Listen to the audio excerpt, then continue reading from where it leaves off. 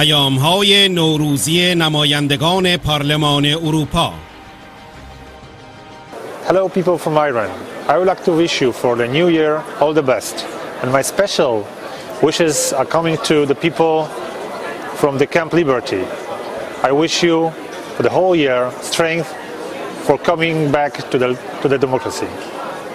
Well, I wish a happy and prosperous new year to everybody in Iran and to Iranians all over the world.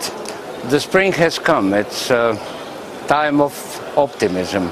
Let's be optimistic and hope that your hard times will not last for a long time.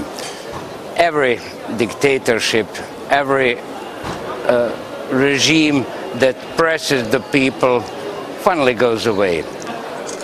I would also like to send my regards to the people in Camp Liberty who have suffered a lot because of their beliefs, because of what they are and what they think. This is something that shouldn't happen in modern world, and I sincerely hope their situation will be resolved in the near future. Dear friends, I know you are going through very hard times. I just wanted to send you my warmest thoughts and greetings from the European Parliament in Brussels.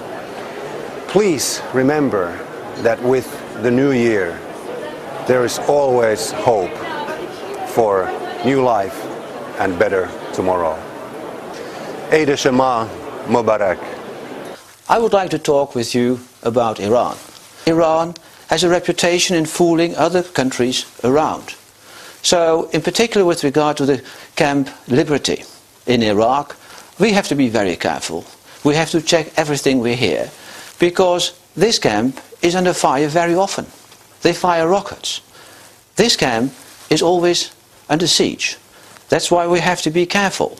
نروزتان پیروز، عید شما مبارک.